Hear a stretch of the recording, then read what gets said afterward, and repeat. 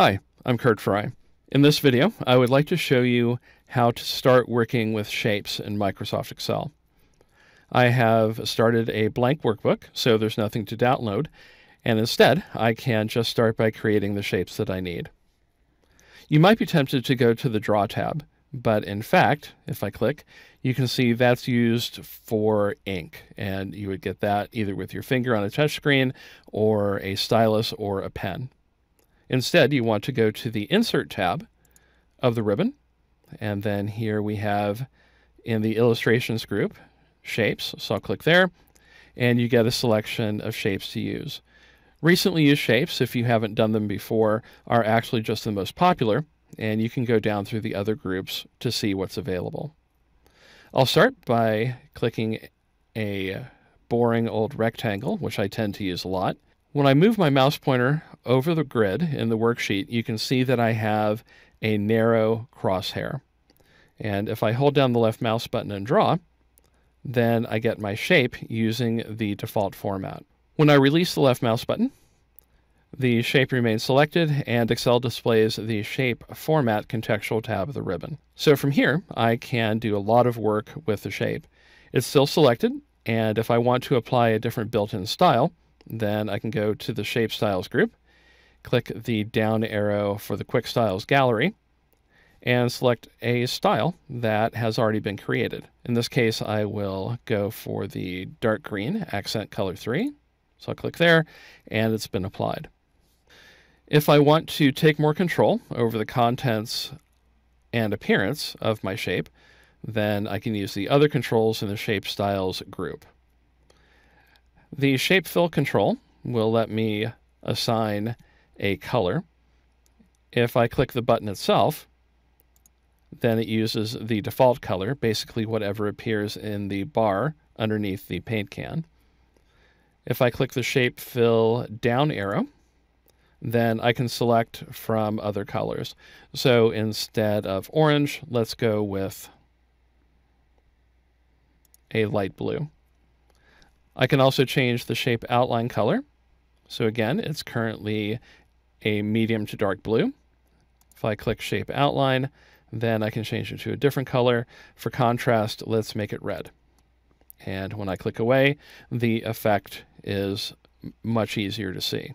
To add text to a shape, all you need to do is click it and then start typing. You don't need to double click to open a text box or anything. So the shape is selected, and I will type number 43. So that's there, and a period. And there are a couple of ways that I can format the text in the dialog box. I can select some or all the text, so I'll do that right now.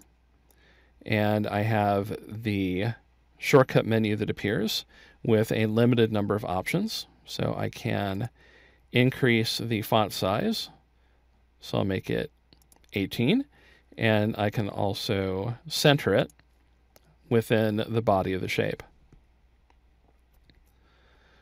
To do a vertical or middle placement, I need to go to the Home tab of the ribbon. So if the shape's still selected and the text selected as well, go to Home. Then in the Alignment group, I will click Middle Align. And when I click away, it's easier to see that the text has been both centered and middle aligned within the shape. So that's one, but you can work with multiple shapes at the same time. I'll go back up to Insert and click Shapes. This time I'll do a circle and move the mouse pointer over my worksheet.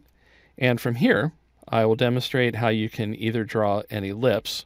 So this isn't actually a circle control, it's an ellipse control. So there's the ellipse shape.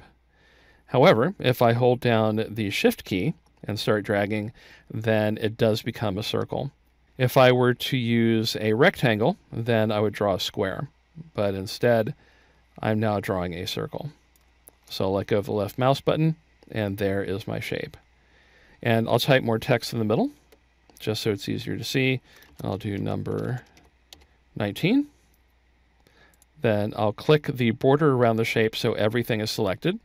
And this also allows me to work with either the shape for formatting or the text. So I'll go back up to Home, And I'll increase the size of the text. And once again, I will center and middle align. Go back in and edit the text. I'll actually make it a bit wider, and I'll hold down Shift again so it's a circle. There we go. So we have number 43 and number 19. One interesting thing about Excel and other Microsoft Office programs is that we actually have a number of layers. So the circle exists at a higher layer than the square with number 43 in it. And I'll show you what that means. So I'll move the circle over the square. And because the circle is at a higher layer or level, it blocks out the square behind it. With the circle selected, if I go up to the Shape Format contextual tab on the ribbon, I can move it behind the square. So if I go to the Arrange group, I have the Send Backward button. I can either click that, or if I click the down arrow, I can send it backward, or if I had more than two, I could send it all the way to the back. I'll just click Send Backward, and when I click away, the square is now in front of the circle. You can also change the alignment and grouping of shapes. So I'll drag the circle away a little bit, and I will make it so that it's a little bit below the middle of the square.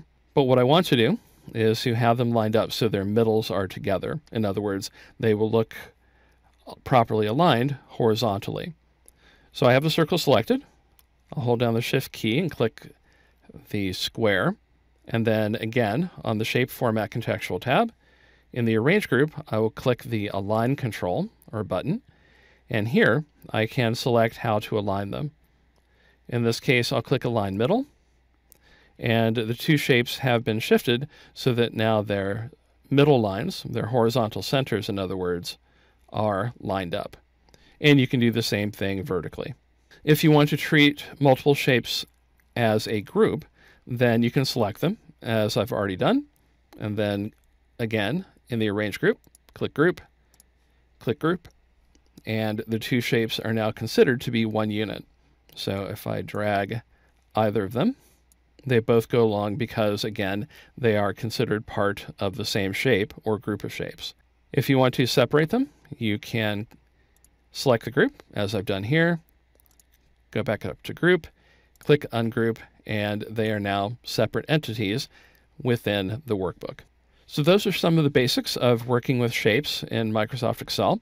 I hope you enjoyed the video, and if you did, please like it and subscribe to my channel.